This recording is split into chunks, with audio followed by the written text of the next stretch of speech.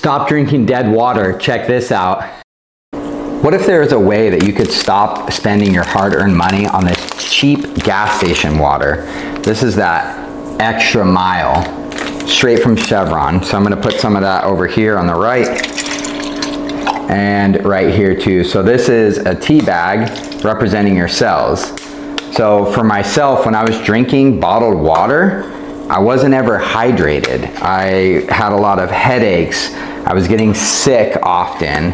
I had migraines. I had all these things, low energy, acid reflux, bloating. Then when I swapped to this water, tea bag represents your cell, look at what happens. It just brings that out instantly. Now, why is that happening? If your normal water isn't doing that, but this water is doing that, why would you keep spending your hard-earned money on this garbage? This stuff is just detrimental to your health, to your family's health, to your children. We got to stop doing that stuff.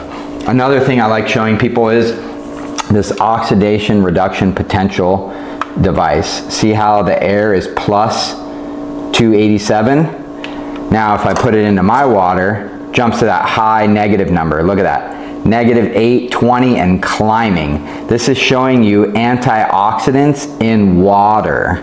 Over here, positive.